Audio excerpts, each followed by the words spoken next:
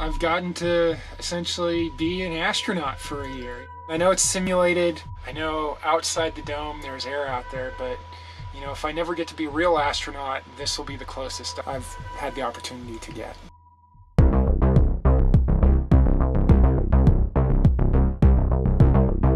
And we'll put the helmet on you.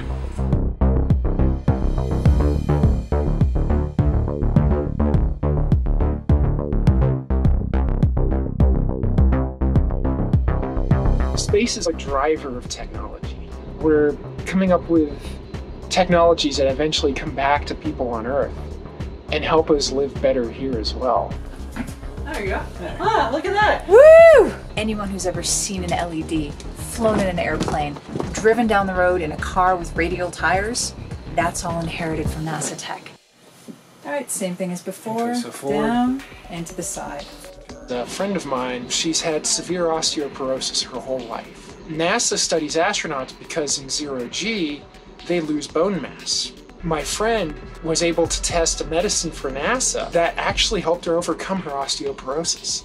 And those are the sort of advances that come from the space program.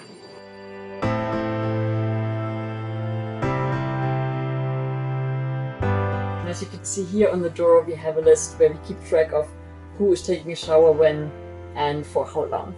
If every household was using resources the way we do here, we would greatly diminish our environmental impact. If we are able to find a way to use these resources sustainably in space and on Mars, then we have a way to apply them on Earth. Is that too tight? No, that's good.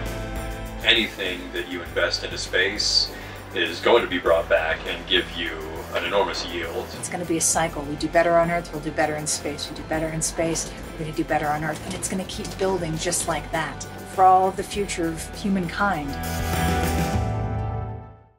New experiments, new cave explorations, new geology tasks. I think the most exciting part of all of this is that we get to learn things that are really going to inform a future Mars mission. That's incredible to me.